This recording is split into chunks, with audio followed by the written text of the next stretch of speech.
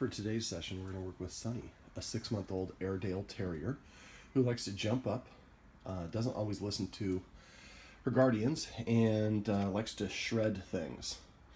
Also, I think likes to nip. Let's see how she does on the greeting.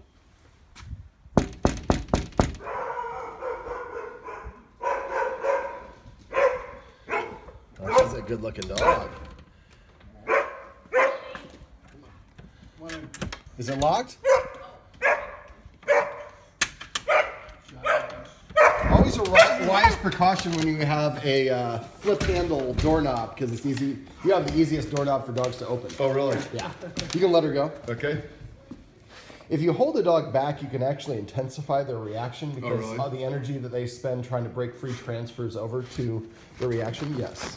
Well, that's one of the habits we want to break. All right.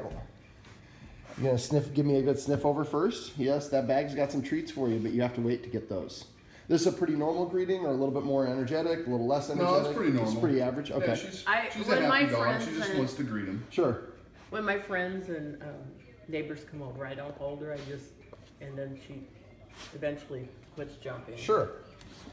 Well, yes. Well, the jumping is kind of a behavior that they develop as a puppy, and then usually we reinforce it by petting them when they jump up on us when they're cute as a puppy, and then they think, oh, this is how I can get all the humans to pet me, is jump up on them. All right, are you ready to go, Sonnie? It's like, who called me? Yeah. All right, yeah, we got some jumping work to do. All right. Jump.